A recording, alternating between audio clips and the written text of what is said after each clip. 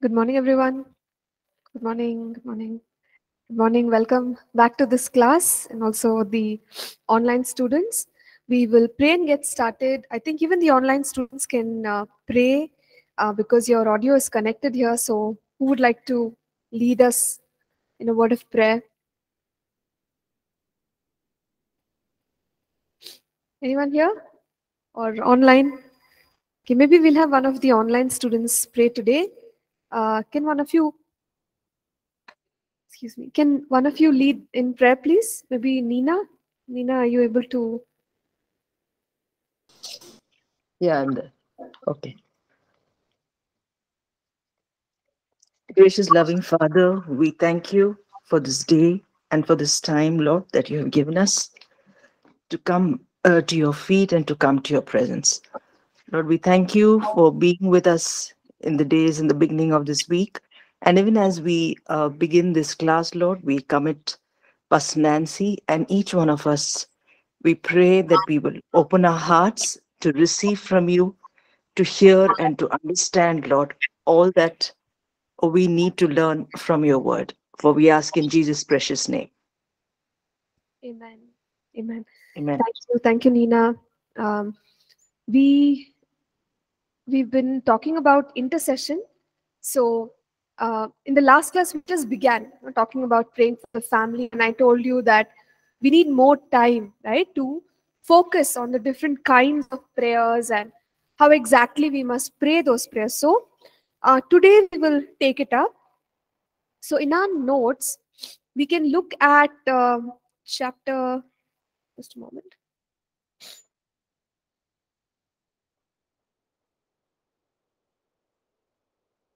Chapter 14, page 58, where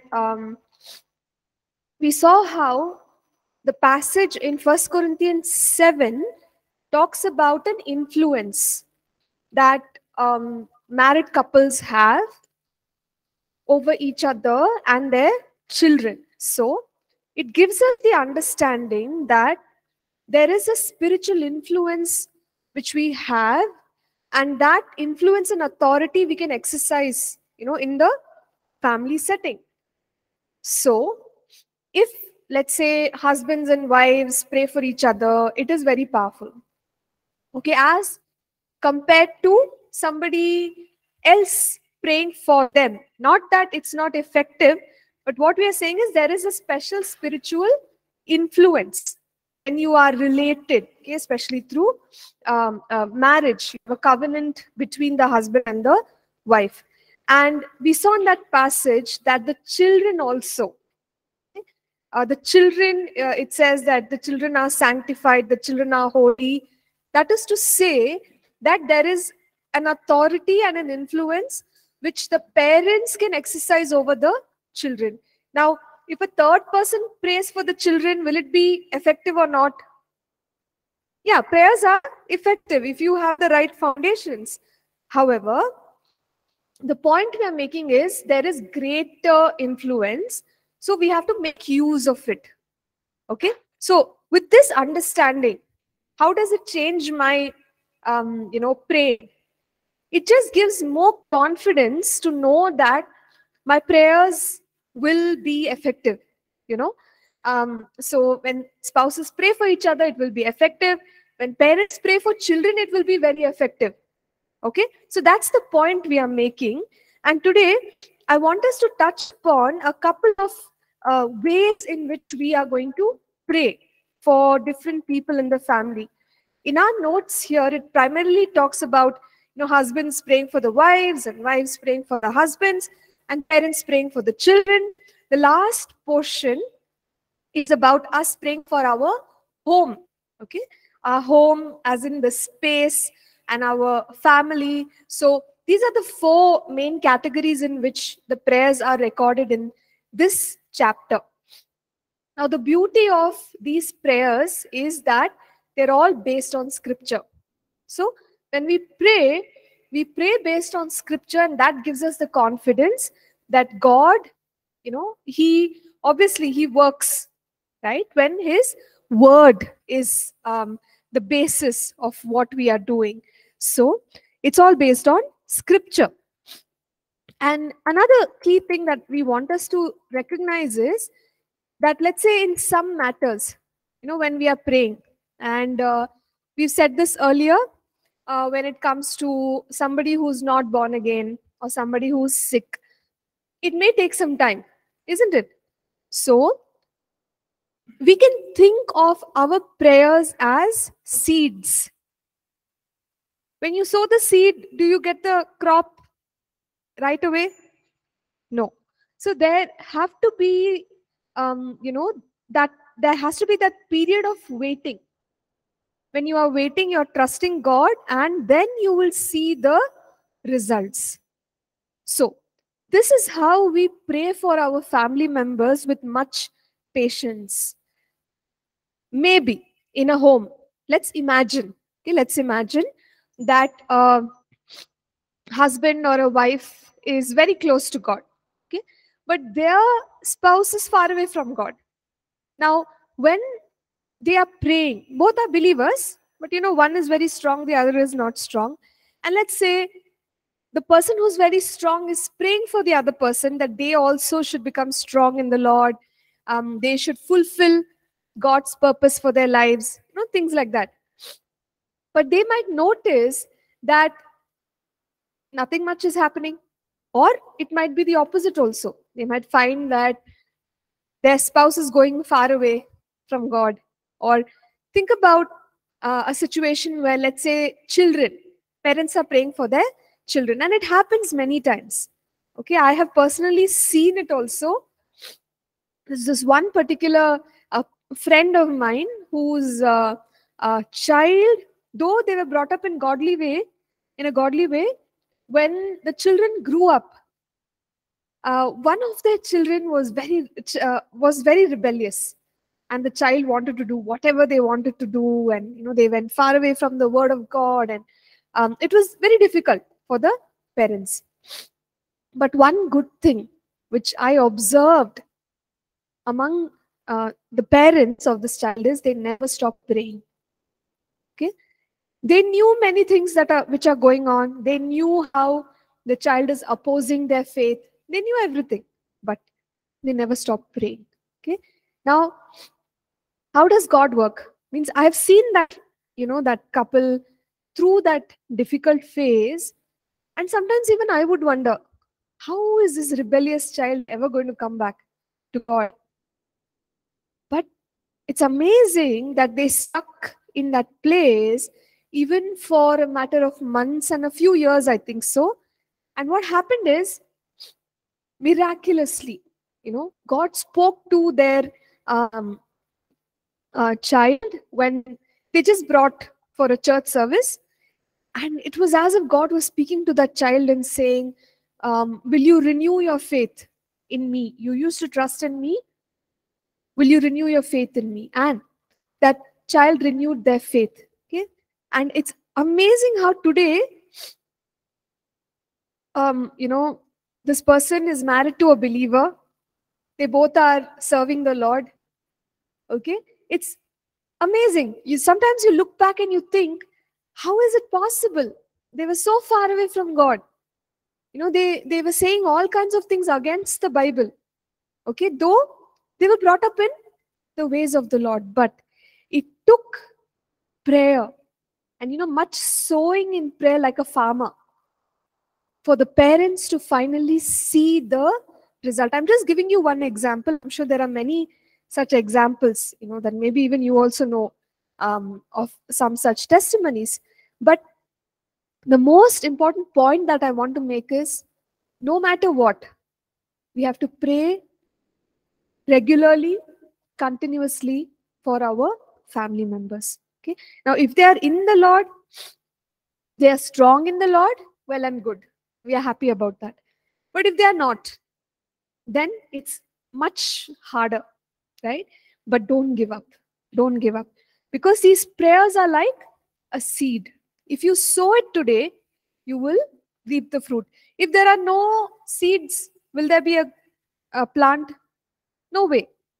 But we have to be sincere in sowing the seeds. Okay. So now let's look at some of the prayers which one can pray for their spouse. Now, those of us who may not be married, you can also, speak it by faith for your future spouse. Okay, so it's not that it's not applicable to us. It doesn't matter. God's word is true, so we can take these words and we can actually declare it over our future spouse as well. So, what are the kinds of some of the common prayers which we may pray for a husband, a wife, and children? So we look at that. All the three cases, we first have to pray for their spiritual strength, isn't it? That they will be rooted and grounded in the things of God, and that they will become strong. So most important is pray for their spiritual life, their walk with the Lord. So there are some passages of scripture. It's given in our notes. Ephesians 1 verses 15 through 21. Can somebody read it? Ephesians 1 verses 15 through 21. For this reason, your side, here and also, Jesus and your love, for what you have not spoken to in time. Remembering unified prayers, keep us that the God of our Lord Jesus Christ, glorious Father, my give you the gift of wisdom and revelation, and it may not break up. I pray that the eye of the heart may be like we can say, not a better than God, a hope to which He has called, reach of His glory of united in holy truth, and its complete, great of us who believe that all is faith and binding spirit. He activated when He raised Christ from the dead, great and seated Him at His right hand of heavenly spirit. For about our rule and authority, power and dominion, and everything that there is, not only in the places that are also in the world. Okay, thank you. So what we'll do is, as we read, just hold on to your mic, because I think the others also will be able to hear, but that's fine. So this passage basically is a prayer of Paul for the Ephesians, where he asks that the people, that they will have wisdom and revelation, okay, deep understanding of who God is, and the fact that there is hope in God, the riches that God has in store for us, that we may understand what the power of God is. So you see, all this is important for our spiritual growth and development, and that's what Paul is praying for the people of Ephesus. Now we can pray the same thing, that the people we love, our family members, that they will know God in a deep way, understanding, revelation, right? Enlightenment about the things of God, hope, that they may have hope in who God is and what He has promised, the riches of His glory, Paul says. Okay, so how is this going to happen? It's only going to happen if God can open their eyes. And that was the prayer which Paul had for the Ephesians, that your eyes may be opened. Okay, that the eyes of your understanding may be opened, and that's what we are praying. So whoever it is, you could even pray that for somebody who's outside your family, but this is a prayer which is to strengthen one in the Lord. Now let's also look at a couple of other passages. Ephesians 3 verses 14 through 21. This is more about the love of God, that one may know the deep love that God has for them. So can somebody read it, please? Please use the mic.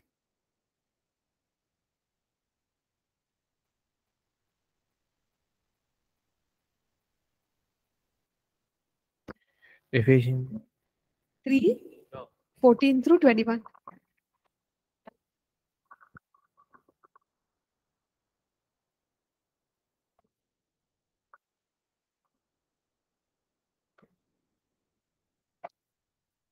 Ephesians chapter 3, verse 14 to 21. The love of Christ. For this reason, I fall on my knees before the Father, from whom every family in heaven and on earth receives its true name. I ask God from the wealth of His glory to give you power through His Spirit to be strong in your inner selves. And I pray that Christ will make His home in His heart, in your hearts through faith. I pray that you may have your roots and foundation in love, so that you, together with all God's people, may have the power to understand how broad and long, how high and deep is Christ's love.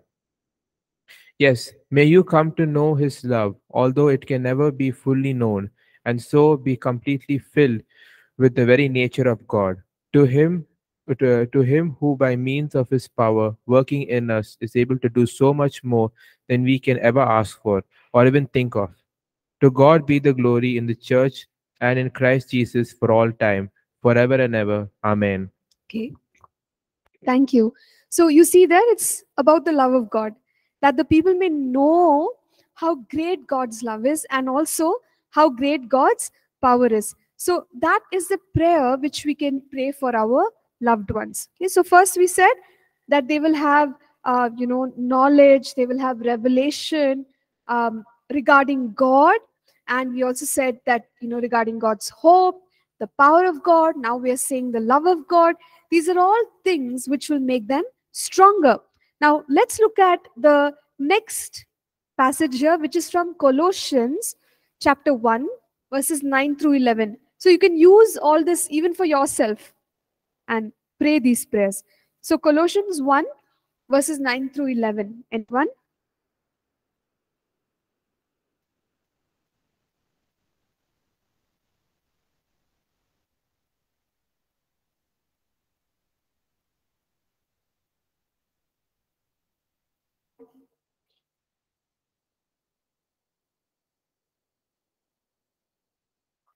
For this reason, we also, since the day we heard it, do not cease to pray for you and to ask that you may be filled with the knowledge of His will in all wisdom and spiritual understanding, that you may walk worthy of the Lord, fully pleasing Him, being fruitful, being fruitful in every good work and increasing in the knowledge of God, strengthened with all might according to His glorious power, for all patience and long suffering with joy, giving thanks to the Father who has qualified us to be partakers of the inheritance of the saints in the light.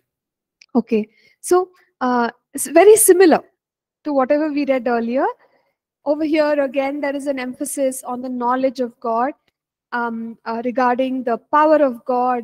But also, another important thing that we see here is there's a prayer which says that one may be fruitful in God, meaning, God has given all of us a life, we are living it for Him.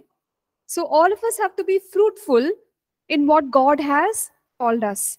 So, that is the way in which we can pray, whether it's for a spouse or for a child or anyone else that the Lord may be putting on our heart. So, these are all actually very, what do you say, foundational scriptures to pray for the spiritual strength of anyone. So you can take it, you can write it down. When you're praying, you can read it out. Okay? In this manner, you can declare over people that God, thank you. You have called them to know your love. You've called them to know you. You've called them to know your power. You've called them to be fruitful. You've called them to be established. So what are you doing? Basically, you're standing on scripture and you're declaring it over the lives of the people. So this is the way in which we can pray. So I'm just touching on some common things. Then I will come to more relevant, to a particular category of family members. So second, we can pray that if it is the spouse, child, anyone, we can pray that they will grow in God's purpose for their lives, right? So when we look at any human being, we see that God blesses them with a purpose And according to the purpose and the call of God, there are some gifts in their lives, there is some grace, isn't it?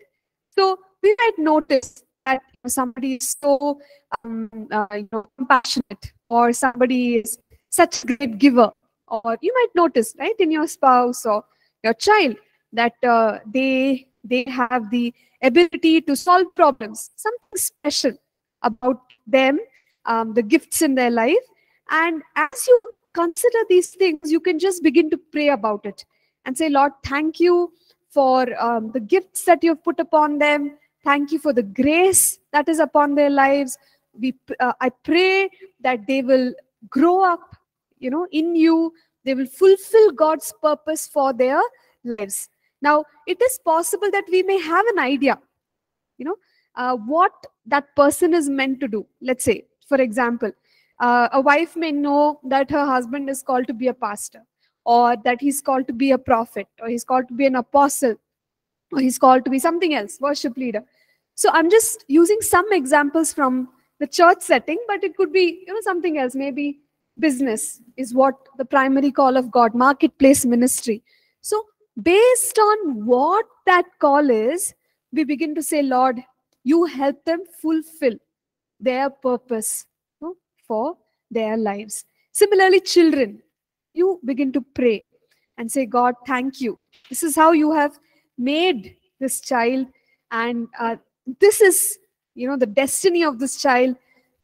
We pray that you will enable the child to grow up in the understanding that the child needs, and fulfill God's purpose for his or her life. So these are common prayers which we can pray for anyone.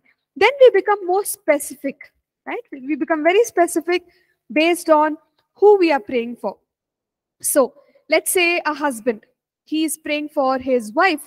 There are many scriptures that he could actually take and begin to speak over his wife. So I'm going to read out a couple of scriptures, and that will help us understand, which the way in which we can pray.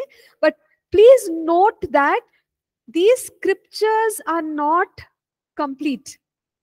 You got it? We can pray many more things, based on how God's Spirit is leading us, based on what the Bible really says. Okay? So, what can a husband pray over his wife? And all of this is taken from Scripture. These are declarations. So, based on Proverbs 14:1, the husband can declare and pray that, God, I declare that, my wife is a wise woman and she builds up our home. Where do you get this from? Are you speaking it from your imagination? Yes or no? No. Where are we speaking these declarations from? From Scripture. Okay? So it becomes very powerful whenever we go from Scripture and we begin to declare it, right? But sometimes, though I am basing it on these words, maybe the Holy Spirit may move upon you and reveal something to you. For example, let's say your wife is a very prayerful woman. So the Holy Spirit might cause you to pray that, Lord, let her prayers be very effective, like Hannah. Let her receive the answers to her prayer. So you're not necessarily declaring a scripture, but you're praying as led by the Holy Spirit in a very biblical way. You understand? But this is how we pray. Take scripture and begin to speak it. So if you're not married, as I told you, you can pray this into your future. God, I thank you that the person that you are sending into my life is a wise woman, that she builds up our home. What are you doing? You're still sowing the seeds, right? And what happens? As time goes by, you will see that God will cause fruitfulness to come out of your prayers. So begin to pray. Okay, begin to pray. There are other scriptures that maybe a husband can pray for his wife, that my wife is a prudent woman. Okay, she is my pride and joy, based on Proverbs 19:14, Proverbs 12:4. So you see, the Bible says so much about, the roles, the qualities of your husbands, wives. So you pick up those things and you begin to declare. Now, it's possible that you might find completely opposite of that happening at home, in a given moment. But we have to stay with God's word, because as we speak God's word, we'll see the power of that word to transform, a particular person. So hold on to this, hold on to it throughout, okay? And you will see the result of it. So, a husband could pray this way, that she's very prudent, that she's my pride and joy. What else can he say?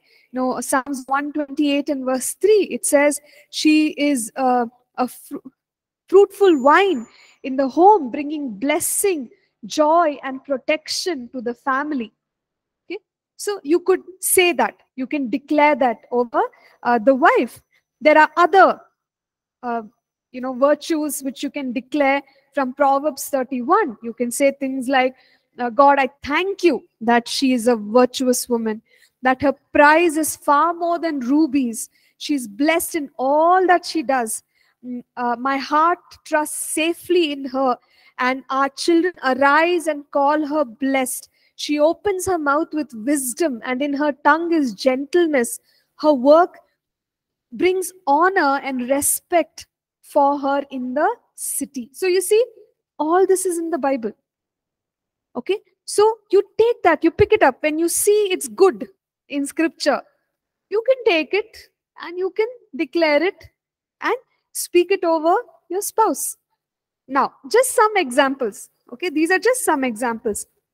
Now, let's say a wife wants to pray for her husband. Same thing, same exercise. You look at scripture and you begin to declare it. Now, I'm just looking at Psalm 112. Okay, and I'm just telling you what it has to say. So Psalm 112 says, praise the Lord. Blessed is the man who fears the Lord, who delights greatly in his commandments. A wife can pray, God, I thank you because my husband is a blessed man. He fears the Lord. He delights greatly in your commandments. So you see, you pick up scripture. Now, as a man, you can also pray this for your wife. See, these are all godly things. You can apply it as the Holy Spirit leads you. So a wife could also pray something like, it goes on, verse 2, it says, his descendants will be mighty on the earth. So, Lord, we thank you that our descendants will be mighty on the earth. The generation of the upright will be blessed. So, our generation will be blessed. Wealth and riches will be in his house. So, a wife could declare that and say, Lord, you promised in your word that wealth and riches will be in the house of the righteous. So, my husband is a righteous man. Wealth and riches will be in our home. And his righteousness endures forever. Unto the upright there arises light in the darkness. He is gracious and full of compassion and righteous. So it says that God will be gracious to us. Now, because of the kind of person my husband is, God, you are gracious to us, right? So even though there is darkness, light will arise upon our family. So these are all declarations. A wife can pray such things. We also see, like in Proverbs 31, it talks about the Proverbs 31 woman, but it says about her husband that he sits at the city gates.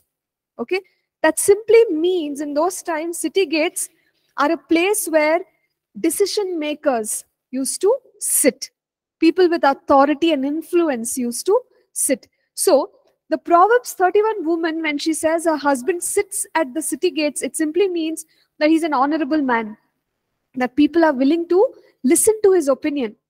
He has honor in the society, and that he continues to command respect from the people. So you can make a declaration like that. God, I thank you that my husband is an honorable man.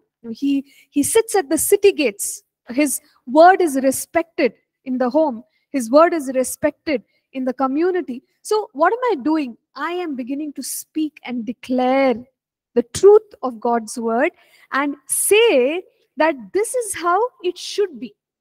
It may not be right now, but this is how it should be, right? So you can take all these passages. Psalm 128 is another passage women can take.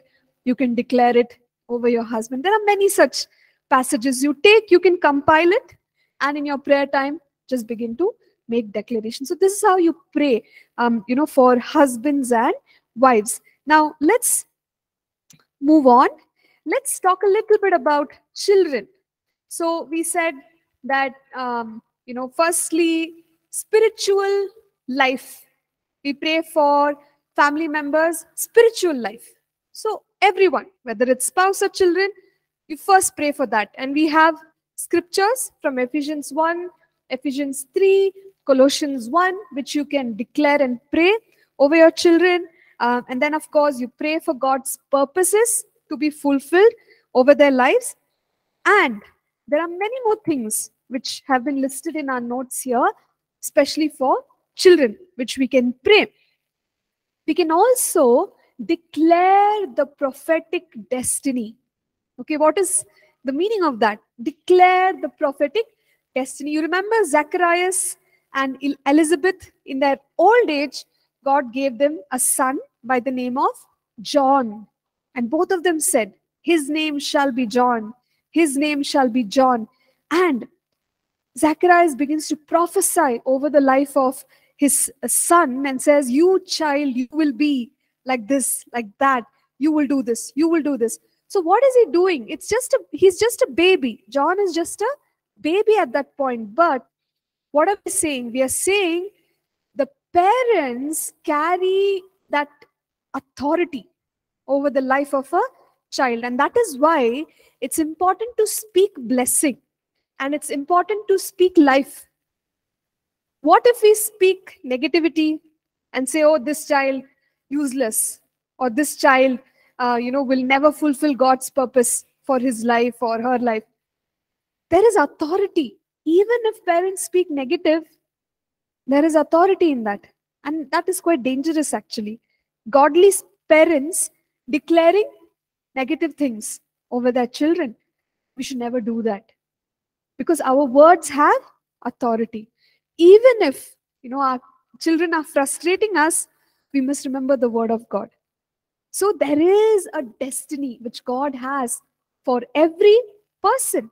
And definitely for that child, there is a godly destiny. And as parents, many a time the parents know, okay, my son, my daughter, this is what God has called them to do.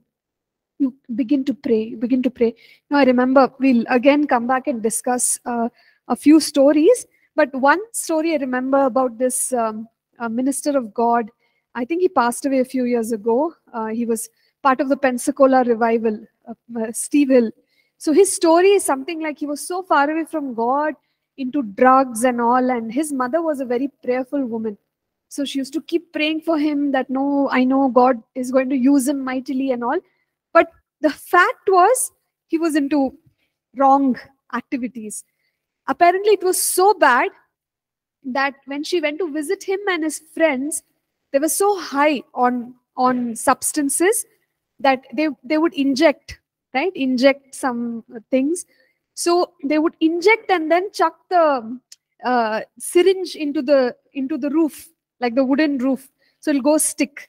So when the mother went to visit the son, she saw all that in the home. You can imagine her heart would have been broken to see, oh, this is the life that my son is living. But she never stopped praying for him. She never stopped praying for him. And the story goes something like, God softened his heart. He changed. He became an evangelist. And when he was part of the Brownsville revival, I think some of you would have heard Brownsville revival, and he was ministering there. It was a very special time, for a season. Many people went to Brownsville, and as he would call out and say, does anyone want to receive Jesus? People will just run to the altar.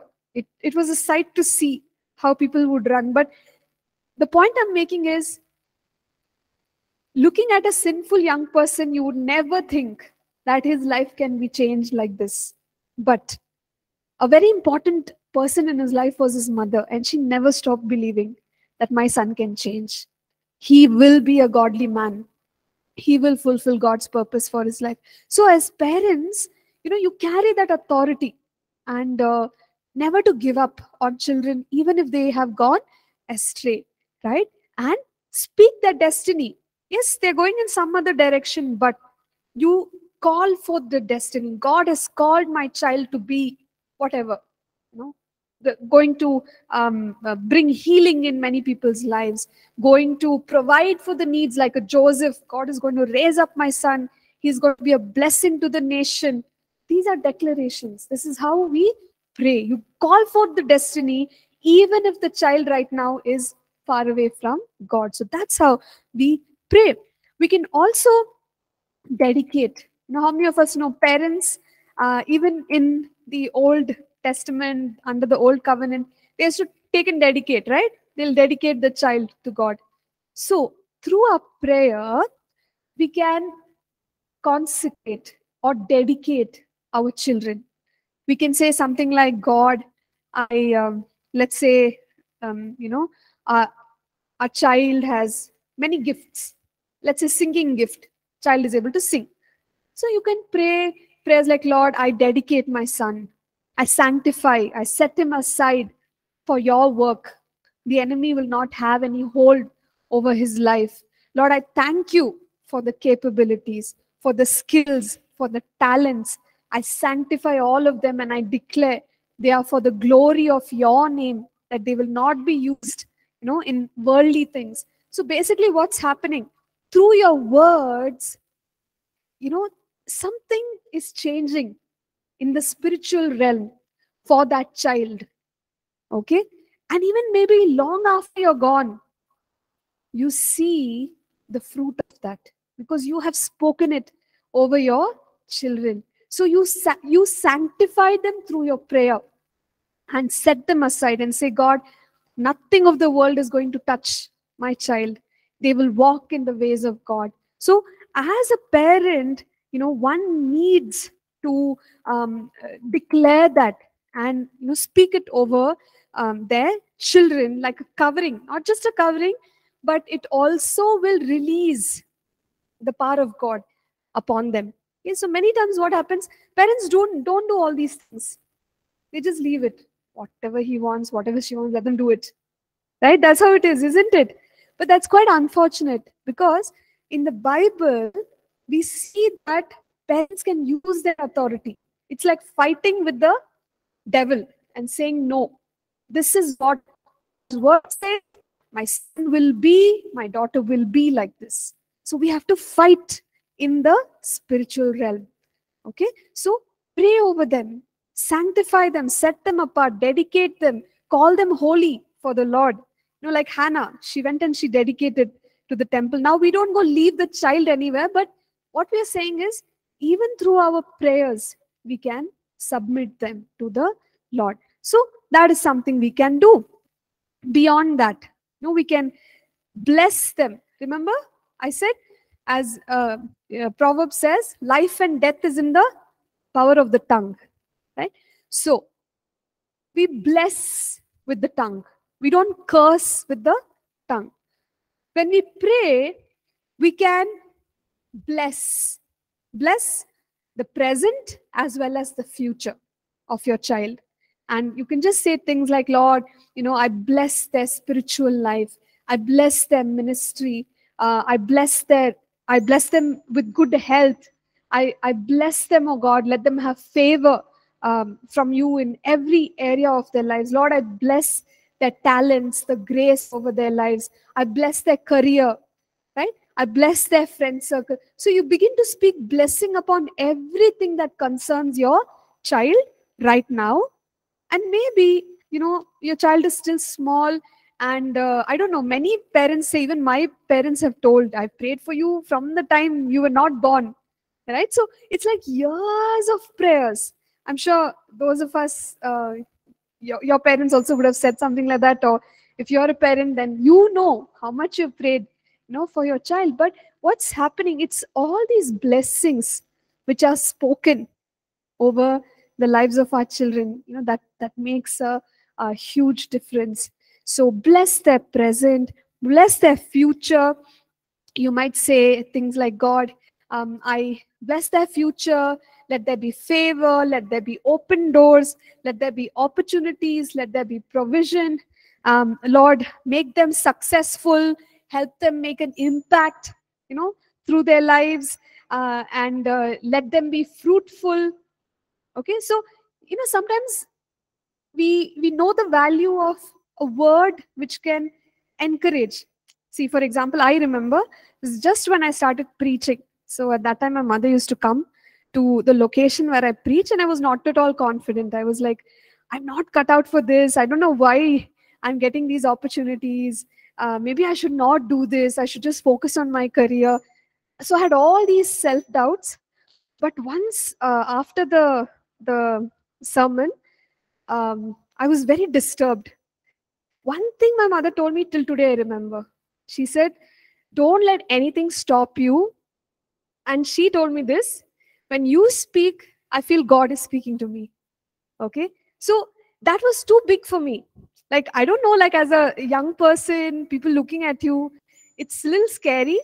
But when there is a blessing, right, which comes through someone who's in authority over your life, you can't forget it, right?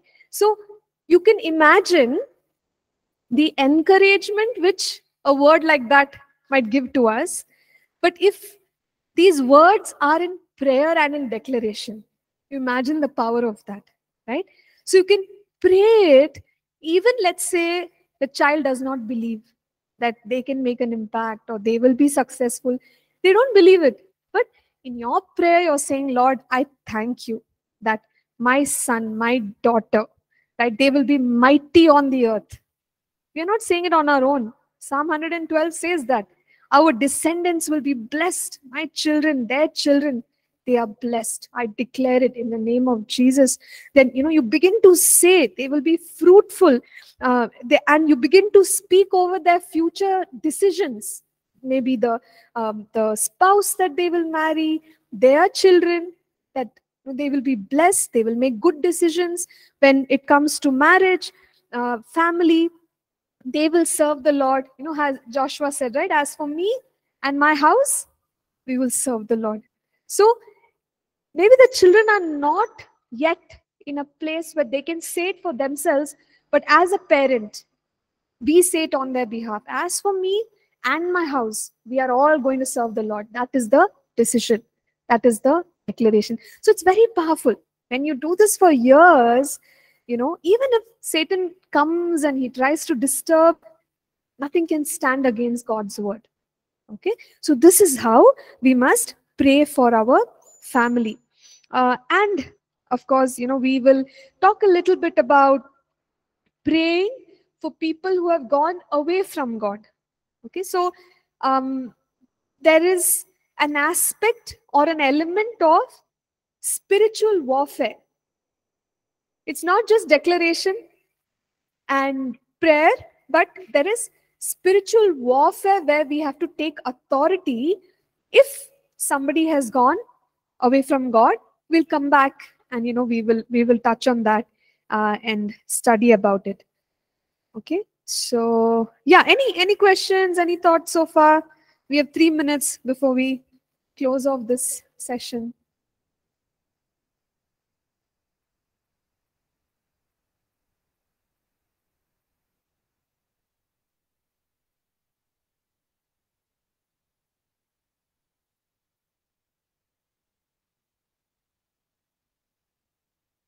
Even the online students can ask.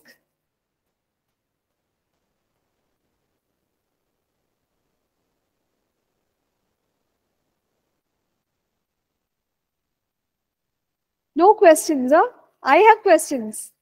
I wish you would ask me those questions so I can answer it.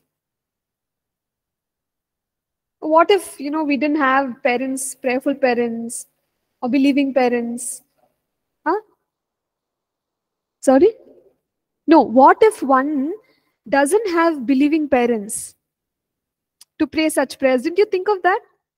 I mean, I was thinking, what if, one didn't have believing parents to bless like this and pray like this? So, see, as a believer, our prayers are strong enough. So if you didn't have that, maybe they don't know Christ, they're from an unbelieving home, but that is not a disadvantage. Okay, because the word is in your mouth, it is in your heart. You declare it over your own self. Okay, that's powerful enough. So if at all, for whatever reasons, we don't have praying parents, don't let that make you feel, oh, that's a disadvantage. It's not. The word is still with you. You can declare all this over yourself. Okay, so yeah.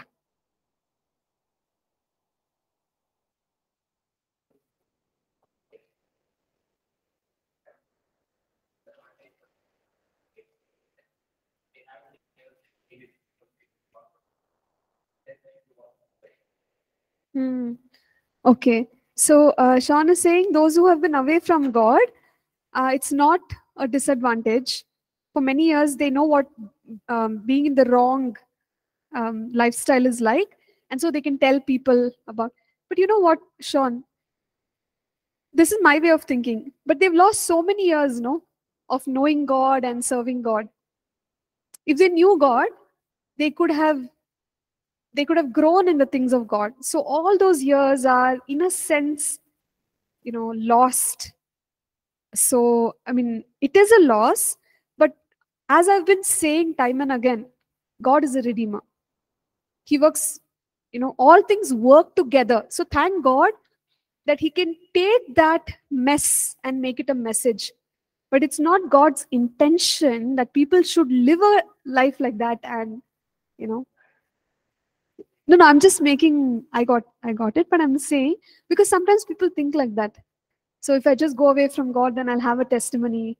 I can impact more people for Christ. That's not a right way.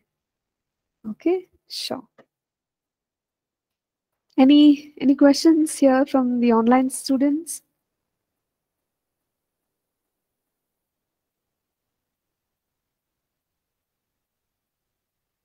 Okay, all right. So let's take a break then. It's 9:50.